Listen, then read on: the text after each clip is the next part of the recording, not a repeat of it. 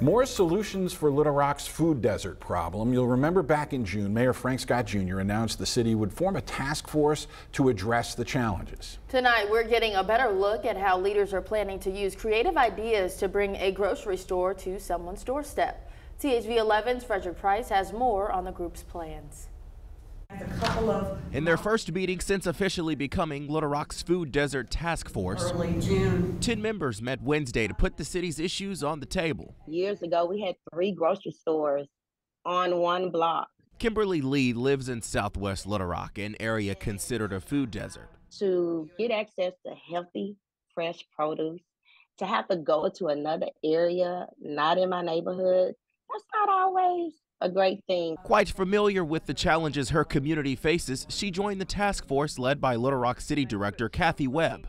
our overall goal is to make recommendations so we can have an equitable access to food. City board members approved $1 million from the American Rescue Plan to address the problem.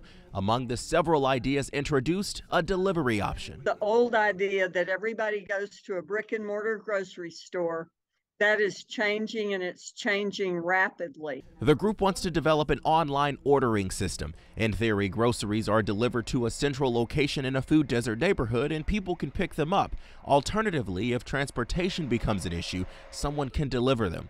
Webb is relying on the community to support the idea.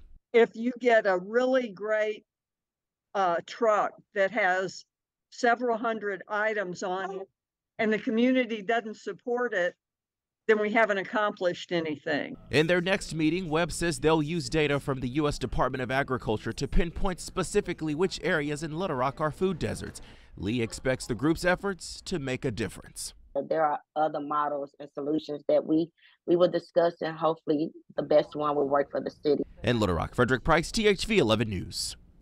Frederick, thank you. The task force plans to meet again on March 1st. And aside from the areas that they'll be targeting, Webb also plans to have information on existing grocery stores and farmers markets that are available.